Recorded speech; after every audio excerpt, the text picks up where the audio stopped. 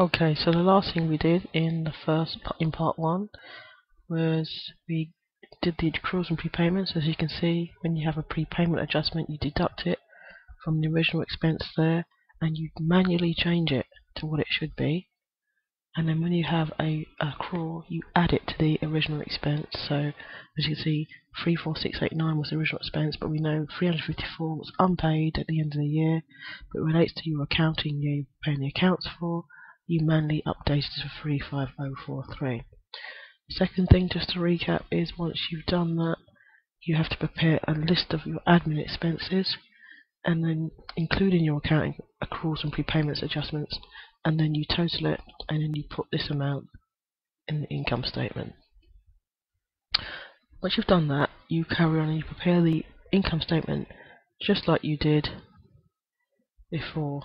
So everybody see, you've got first bit where you're calculating gross profit, no change except for that. Let me just move that. It should be really there level. Okay, move that down. And then this is the bit.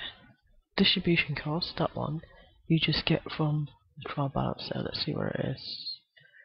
There it is. 8463, put it in, no change there. You could get accruals and prepayments of distribution. You'd have to manually change it like we did before and make sure it included the updated figure, but this one hasn't got any. And that's what I'm talking about.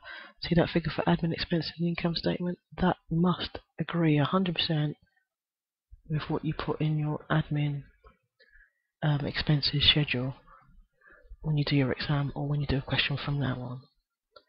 Okay, let's keep going down. Keep going down. As before, you add those two together, bring it over to there. Your profit from, and then take it away from your gross profit to calculate your profit from operations. The next bit is new. It's about finance costs.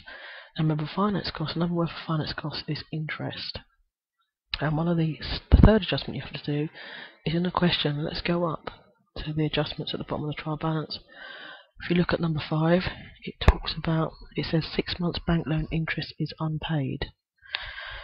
So I want you to now think about this from now. Ignore that it says 6 months, or sometimes it might say all of the interest is unpaid. All I want you to do is calculate what the interest for 12 months should be. And the way you do it is you go to the bank loan, and you see highlighted in yellow, it says a 5% bank loan. That's the annual interest rate. And the £20,000 here is how much the actual loan is. So to work out the annual interest, you just take that loan, 20,000, and you times it by 5%, which gives you £1,000. That's all you need to do. Ignore the fact that it says 6 months. On other questions, it might say all of the interest is unpaid. Just work out what it should be for 12 months. That £1,000 is the 12 months expense, and you put it as it says there in the income statement. So if you go down,